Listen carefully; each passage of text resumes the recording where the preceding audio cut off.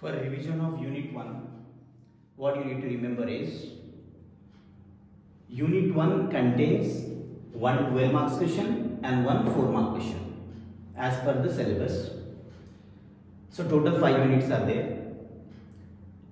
Because we have already done all those things earlier, we are starting revision of regression analysis. For revision, what you have to remember is important points are basically everyone have to remember. So whenever you are watching any video, you should know what are the points to remember in this one. First of all, the unit name is regression analysis and it has how many types of questions? 3 types of questions. One is question based on actual mean. Second one, questions based on assumed mean. And the third one is when values are given to us. Now, what is the meaning of actual mean? Actual mean means whenever we are taking mean of 2 variables, sigma x or sigma y, it should not have any decimal value to it. Assume mean, whenever we are getting any decimal value, we have to use those formulas.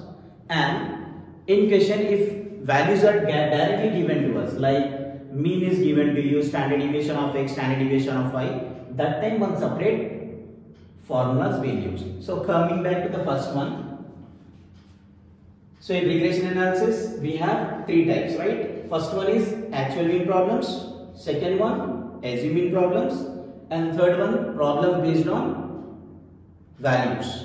Now, when they give you regression analysis or to find equations of regressions, so they give you 2 types of questions. One is find regression equation of x on y, and second one, regression equation of y on x.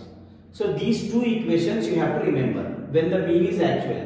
Then how to decide that the mean is actual? At the time of problems, I will show you what is actual mean questions and what are assume mean questions.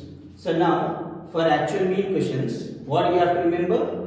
Regression equation of x on y, x minus x bar equals to sigma xy by sigma y square into y minus y bar. Because we are using x variables in this one, so what you have to do is, while remembering this one or by adding this, you have to remember that these are capital X and capital Y values. Capital X minus capital X bar equal to sigma small xy, where small x represents x minus mean of x. Small y represents y minus mean of y. These 2 things you need to get when we will start the problematic thing. Then you will get to know why we have taken those things. What you have to remember for now is, while doing regression analysis unit, you have to remember there are problems. There are 3 types of problems. Out of these 3 types, you will get 1 type in final exam. So one is actual mean. For actual mean, what you have to remember? 2 formulas. Regression equation of x on y and regression equation of y on x. For regression equation of x on y, to remember, you can just have one basic idea to remember this one. Here we have x values, x minus x bar. On right side, denominator and this part contains y terms. Similarly here, for regression equation of y on x, we have y minus y bar on left side and x bar, x minus x bar and sigma x square is there. And whenever sigma is there, you have to remember that we will use small letters, small x, small y, small alphabets we can say. Then for this one, regression is regression equation of y on x. Y minus y bar equal to sigma small xy by sigma small x square into x minus x bar. Similarly, when the mean is assumed, at the time of problems I will say you what is that assumed mean and all. Now for remembering the formula, what you have to do is how to by heart this one. We have again in assumed mean also same like actual mean, we have 2 types of problems.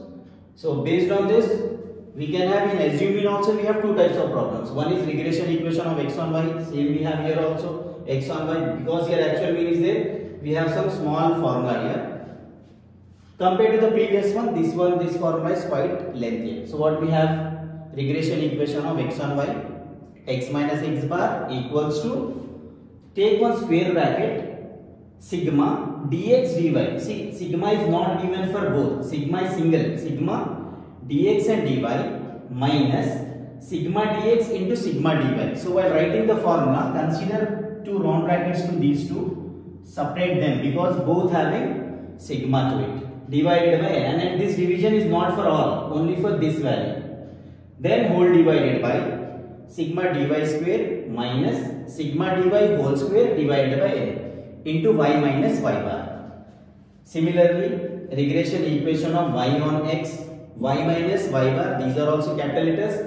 These are, whenever sigma is there, we will use small letters. So sigma dx dy minus sigma dx sigma dy by n whole divided by sigma dx square minus sigma dx whole square by n into capital X minus capital X bar. Then the third one, when the values are given, that time we have regression equation of x on y, x minus x bar equals to small r, where r represents the correlation value, or as we have already discussed earlier. Because we are doing revision, so what you have to do is maximum d, you have to remember the formulas for this time. Then at the time of doing the problems, then I will tell you how to recall all those three types. So first one, when values were given to us, that time you should remember these two formulas. How to remember that one? Capital X minus x bar equals to r into this is standard deviation symbol, standard deviation of x divided by standard deviation of y into y minus y bar. Similarly, regression equation of y on x, capital Y minus y bar equals to r into standard deviation of y by standard deviation of x into x minus x bar. Same logic you can remember here. When we are writing y values here, the denominator should be y value. When we are taking x values, the denominator value should be x. So again, you have the formula idea here. So in regression analysis, first foremost thing you have to remember that there are three types of problems which they'll ask you for 12 marks. Any one question, they'll ask out of these three. So better if you are good in two methods, then it is okay to get 12 marks. But the thing is, three of them are anyhow, we can say that they are related to one another. So easily you can remember.